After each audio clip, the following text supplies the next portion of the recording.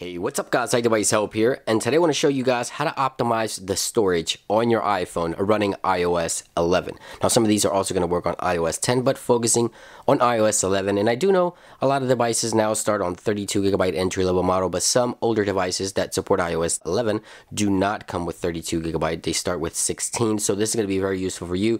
And even though I do have a 32GB iPhone 7 Plus, I sometimes find myself hard to get by with 32GB of storage. So let me show you how to optimize the storage on your iOS device.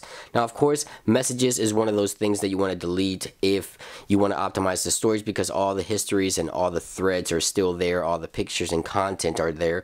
But first I want to take a look at messages. In messages, you have a few options down here, starting with the low quality image mode. This allows you to receive a lower resolution image when somebody sends you a photo through messages, therefore taking up less space on your device. You also have the option to keep your message history. The message history here you can keep for 30 days, for a year, or forever. Usually is ticked forever when you open your messages extension here in settings, but I usually go for 30 days. This option will remove all old messages within 30 days of you receiving that messages, so you don't have to go back and delete those messages. Now there's also an audio expire option here. This option will allow you to have your audio messages expire within 2 minutes of you listening to them.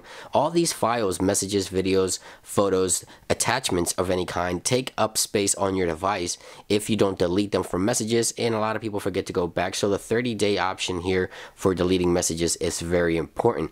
Now I also want to talk about the photos options here. A few things you want to keep in mind is My Photo Stream, your iCloud photo, your iCloud photo sharing. All these take space on your device. If you don't use these services, I recommend you tick them off, and that way all that storage will come back to your device. If you do use them, of course, then these are going to be options that are not going to be for you. Right here under the camera, there's a few important things here to look at. The first thing is the HDR, the high dynamic range.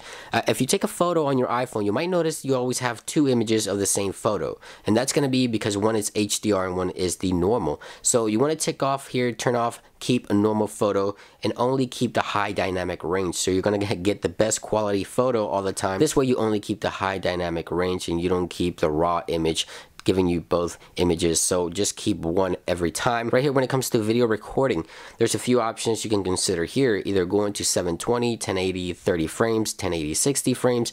If you go 4K 30 frames, that's going to take the maximum storage on your device. So I usually try to stay within 1080, 60, and 30 frames there. That's going to help with the storage. Scrolling up here into the Generals tab, of course, iPhone or iPad storage option. This is a place you want to go to if you're looking to improve the capacity of storage on your device. Now I don't have any issues. Luckily I have the 128 gigs, but right here you see the iCloud photo. You can enable that, but again, it's going to take up storage on your device.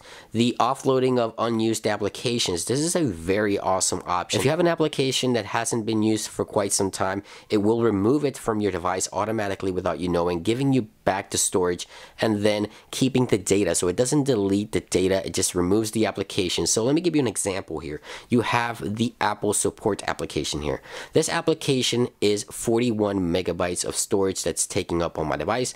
The documents within the application are only 25 kilobytes. So if I offload this application, I get 41 kilobytes back, or megabytes back, on my device, and I only keep the data, the documents and data. Now the application is not going to be useful, as you can see there, but whenever I want it back, just go ahead and re-download it, and that storage is going to be taken up again, but you never lose your data, which is very important. As you can see there, the application was downloaded again. Of course, once you download it, then it's going to take up the storage one more time. When it comes to Apple Music and built-in stock applications like Safari, Mail, and all that, you get different extensions here where you can swipe and delete documents and even web data and history. So those things take up storage, so you can swipe and delete all your web data and storage. Offline reading list, you can swipe and delete. All this same concept applies to the TV application for movies and TV shows. You can offload the application or delete particular movies or TV shows. You also have the Messages tab, which we already talked about. Right here is a better breakdown. Now you can't offload the application for Messages because it's a stock application that can't be deleted, but if you go into Photos, you can remove photos individually. The same thing applies with video and other sort of attachments like GIFs and stickers. Same thing applies in Photos. All Apple stock applications will give you suggestions of things that you can enable, and you can also remove by simply swiping, like history and things things like that. Now, third-party applications only give you the option to just sort of just offload the application, giving you the storage back, but nonetheless, it is a good option to have. You can also go to the Safari tab here and scroll all the way down and delete web history and data. You can do that from the previous tab that I showed you, but if you choose to do it from there, you also have the option. Now, there's a tab here in Photos that a lot of people always get confused, and I get this question so much from friends and family. They delete photos and they say, you know, I didn't get any storage back. It's because they forget to delete the trash can, okay? So the recently deleted folders here, the trash, it's always keeping your photos for 30 days. So as you can see there, there's a countdown. There's even a number there that says 29. As you can see, within 29 days of deleting this photo, it's going to be completely removed from my device. But if you need that storage now, you can go and delete all the pictures and videos that you want, but they're going to still be there, very similar to a computer. Then you have to go to the trash and then delete all the ones that are in the trash as well. Again, very similar to a computer. But anyway, guys, that about brings an end to this video. I hope you found it helpful. If you did, don't forget to click that like button, and much more videos come your way. Be sure to stay tuned. I hope you guys have a great day, and I'll see you guys real soon. Peace.